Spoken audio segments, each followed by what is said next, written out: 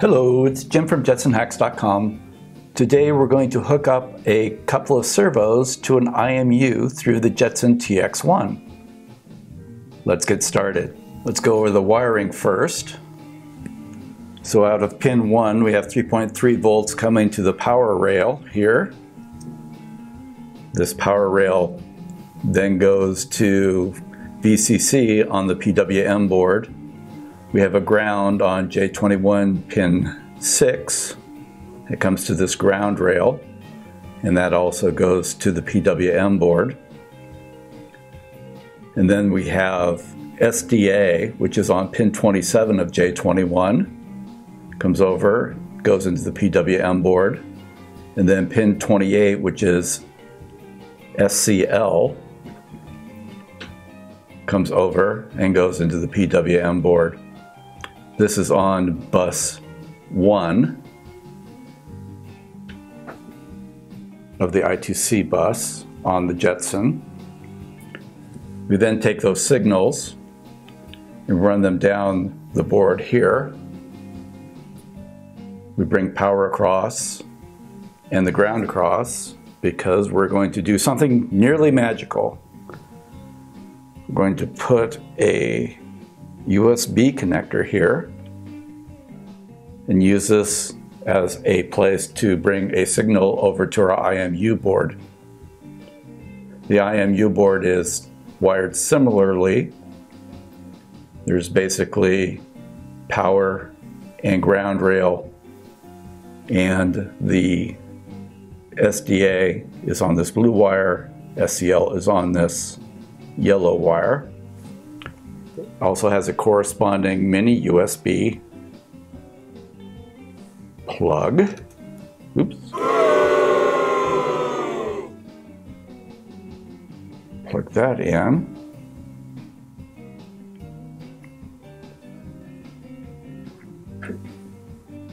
So all we need is a cable,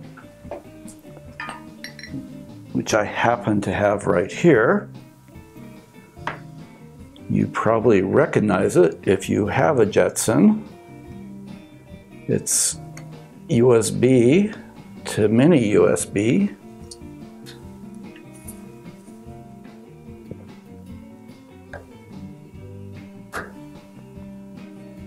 So it gives us some flexibility and tilting the IMU around. These servos are connected to the PWM board. On the second pin here we have the top servo, and the bottom servo is on the first pin.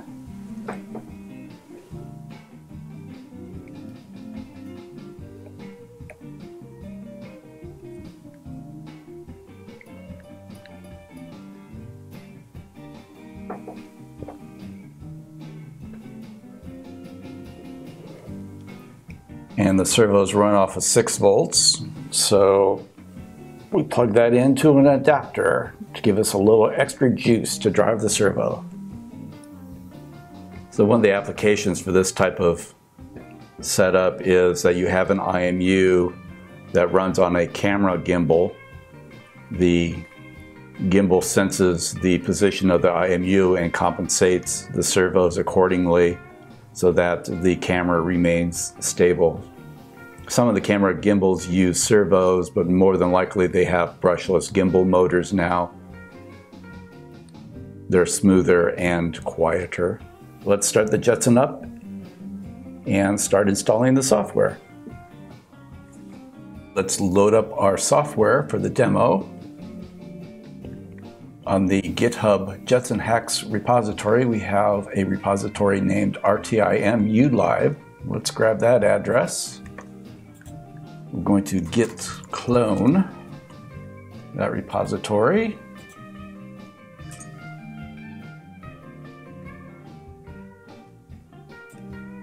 Let's take a look at it. Linux, it's in the Jetson TX1 Demo GL folder. And then we're going to use Qt to open up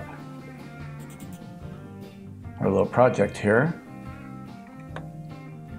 It asks us to configure the project. Do that. Now we're going to build it.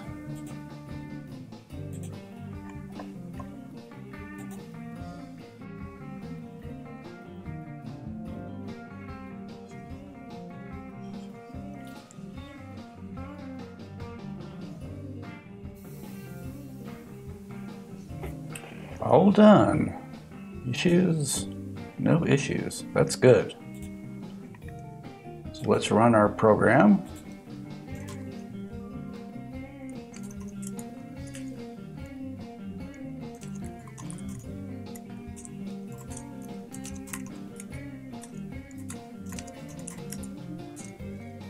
It's in this output directory. And we need to run sudo for permissions.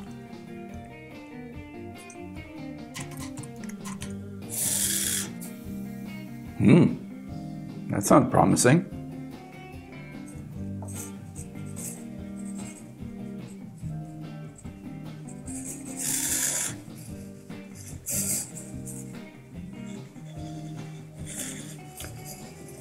So the way that this is set up is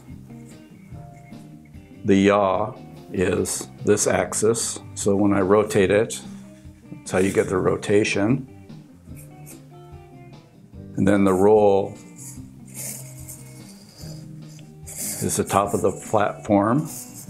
The pitch does not have an axis. There's no servo associated with it, so it doesn't change. So here's a visual aid.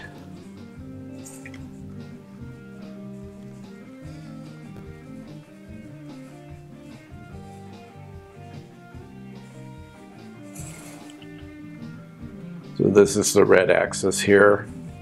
The blue axis is the yaw. The red here is the roll.